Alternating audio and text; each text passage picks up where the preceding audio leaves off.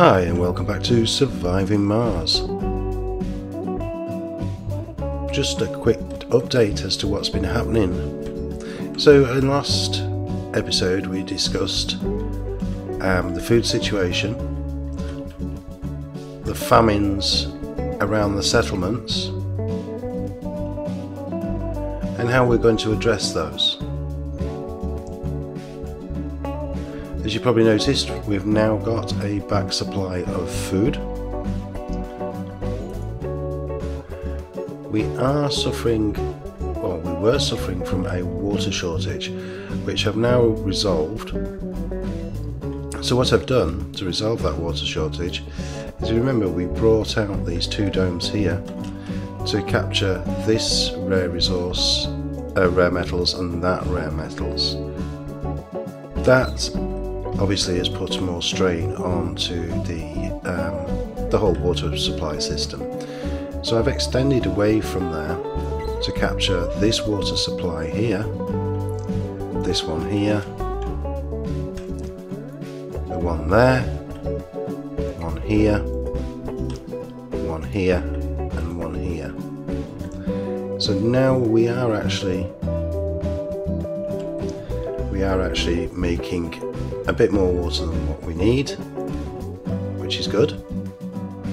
I've also reduced the amount of fuel that we're producing, as we have got quite a supply of fuel.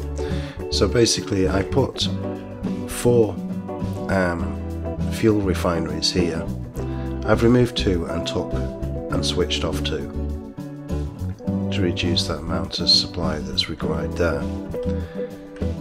One of the things that threw me off was I failed to calculate the amount of water that these would require.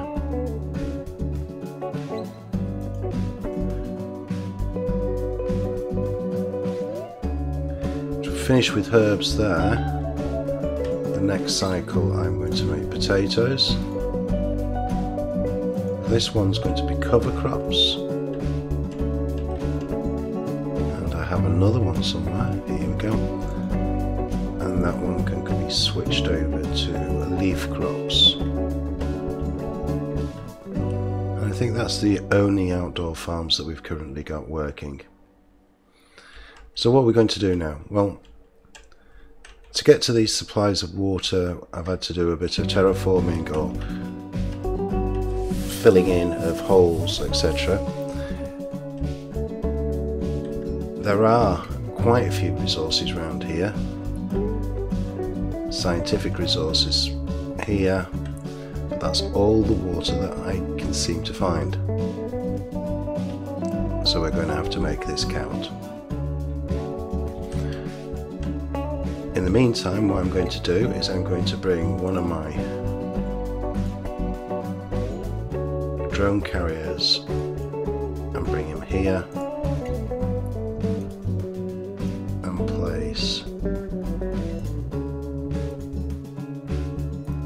Couple of waste rock dumps there.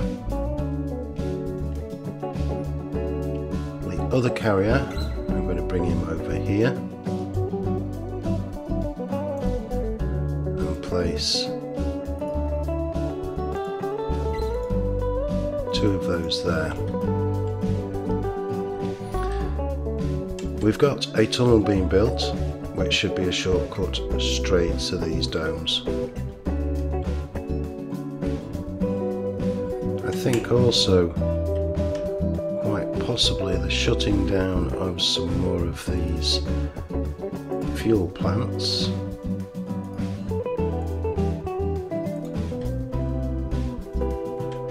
as an interim measure might help.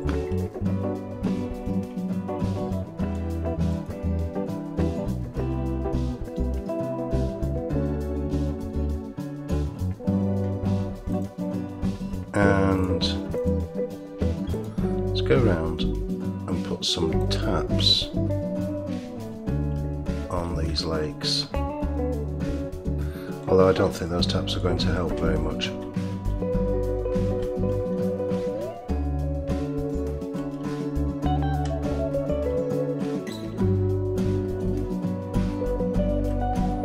So how are we doing down here?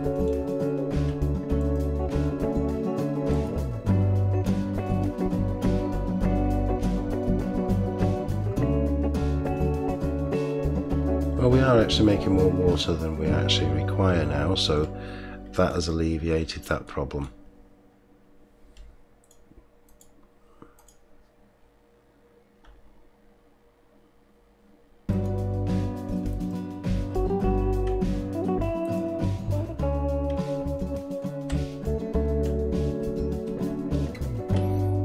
Now we need to see how far that... Okay. Set that to a desired amount. And let's release a few of these seeds from here.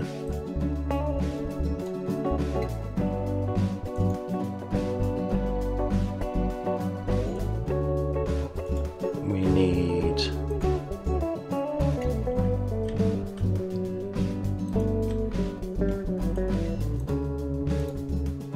set that back to 18, we might 180, send that truck in. Let's get rid of these metals out of here. So that'll remove 90 of the seeds from there, so that should help.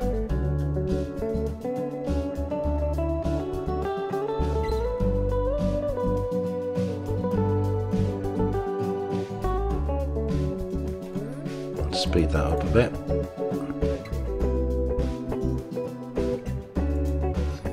Okay, let's get him.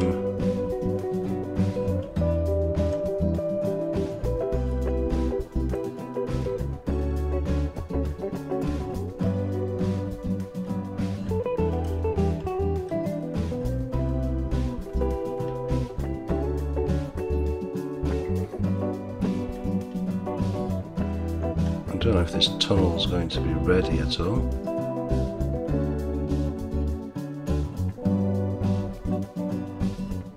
Quite possibly.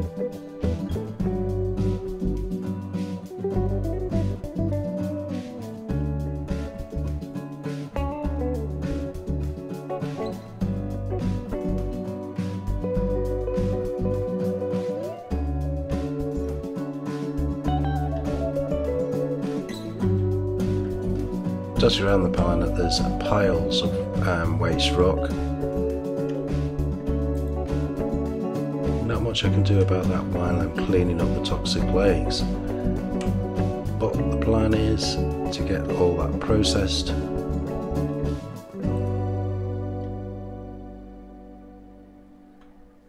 and changed into bricks.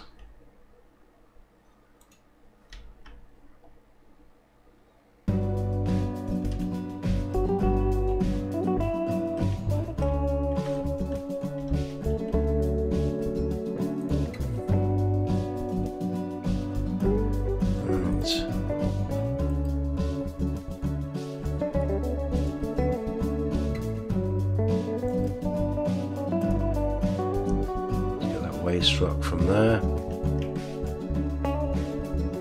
and get that coming over here.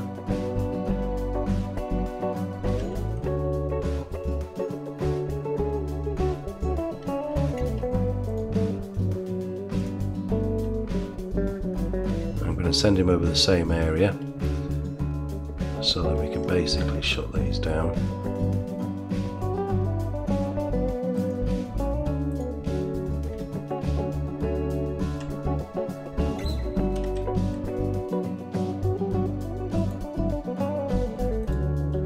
Once we've got these fields producing, then I want to start getting rid of the indoor farms. They're taking up unnecessary space, and we could be using that personnel to be doing other things. It's a little bit shorter than normal the episode today, but there's not a lot to report because a lot of things now are actually... It's a bit like a rolling stone. You've got to keep it going, and then eventually it starts moving of its own accord. And we're at that stage now where we're pretty much waiting for the planet. We're ready, we just need the planet to get sorted. So I'd like to leave it there for this episode. I'd like to thank you for watching. I think we'll leave it there for this episode. I'd like to thank you for watching. If you enjoyed this video, please leave a like and subscribe. Comments are welcome, and remember to ring that bell. And I'll catch you next time.